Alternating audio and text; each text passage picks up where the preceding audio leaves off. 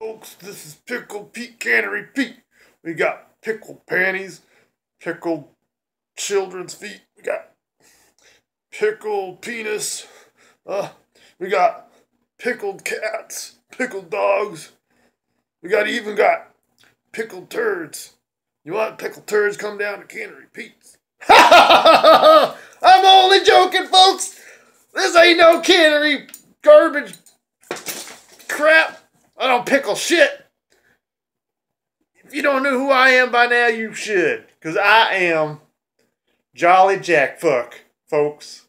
I don't pickle goddamn shit and sell turds, pickled panties that he stole out of a granny's laundromat. Goddamn.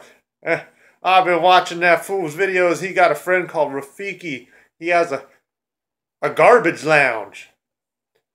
I guess that's where they sleep at night, him and Cannery Pete. They sleep in the garbage lounge. Alright, goddamn. I'm just having a bit of fun. Man, this shirt makes me feel disgusting. I feel like Cannery Pete and garbage lounge are freaky. Shit.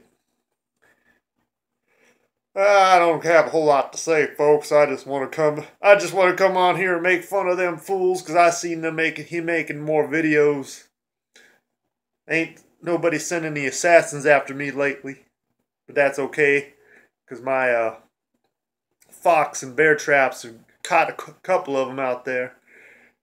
And I went out there with a double-barrel shotgun, and I was like, "Hey, motherfucker! Get off my goddamn property!" And they're like, "I can't move. I can't get free of the bear chain.